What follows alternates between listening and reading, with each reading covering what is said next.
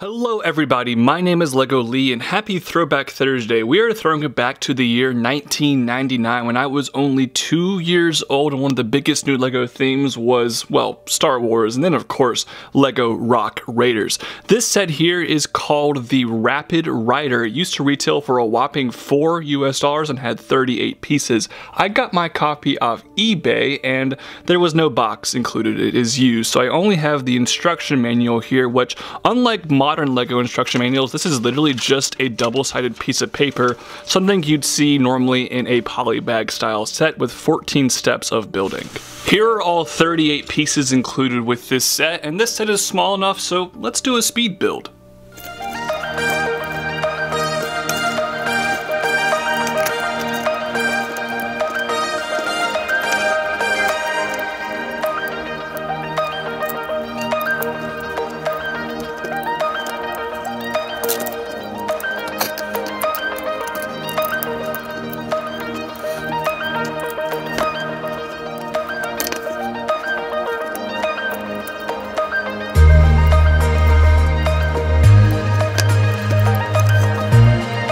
A speed build indeed. I don't know if you caught during that speed build, but I actually didn't apply this piece on correctly. I put it the wrong way, so I had to go back, retrace my steps, and put it on the correct way. Even with that pretty large mistake while building this set, it literally took me 2 minutes to build this set. I probably didn't even need to actually speed it up that much for the purposes of this review, but here is the set itself. It's a very small set. You get the main vehicle build, a boulder, and then of course the one minifigure. We'll take a close look at the figure here first. There is one single minifigure included with this set here, and that is the character Bandit. I gotta say, his torso print holds up pretty well today. Also, that binocular piece is still being used today. Same with the hard hat. However, his face print, it's got a, an interesting smug expression, and I think it's fine. It just looks a little bit funky, especially compared to modern Lego face prints. He also has absolutely no detail from the back, so we don't even need to show that off here, but it's a pretty cool character in Rock Raiders. Little fun fact, it's one of the first ever Lego themes to have named characters. You would have known that if you listened to my episode about Rock Raiders on the Brickology podcast, which is a shameless plug to go listen to the Brickology episode about Rock Raiders on my YouTube channel, Spotify, or Apple Podcasts.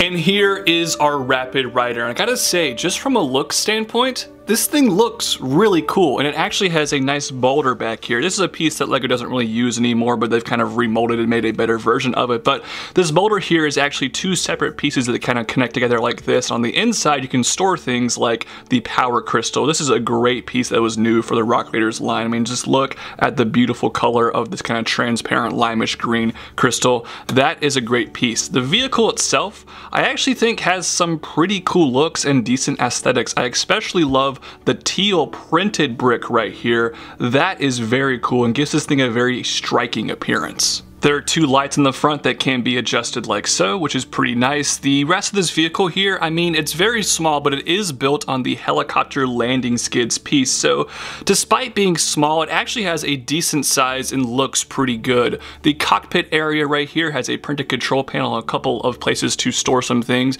You can additionally store those binoculars we saw with the Bandit minifigure. You also get a buzzsaw piece right there, and it's very easy to either sit down and have your figure standing up right there, which looks pretty nice. As we move towards the back, these engines here look a little funky, but I do like their appearance, and I love this Rock Raiders logo here printed. That is very cool, and you have a nice bucket piece back here, which is perfect for storing the boulder in this set. The one thing is there's no way to pick up the boulder. I would have liked to maybe seen this piece be able to move or something, because I'm not sure Bandit is strong enough to really pick up this entire thing, but I guess he might just be trying to get the crystal on the inside, which you can also easily put back there as well. And this thing slides around pretty nicely, especially on a smooth surface, making for a pretty fun little vehicle. Lego just doesn't really make stuff like this anymore. Very small impulse type sets that actually have a vehicle of some note. You see some $7 city sets here and there, but for the most part, this kind of Lego set is extinct, and I miss them. This is a great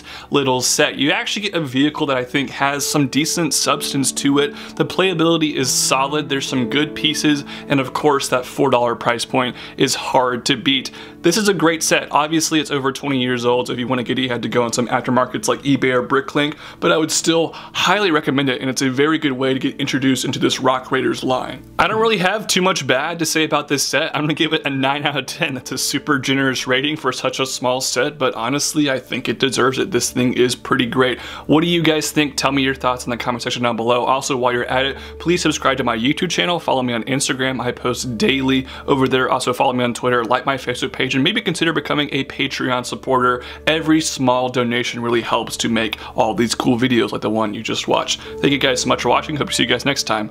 Bye-bye.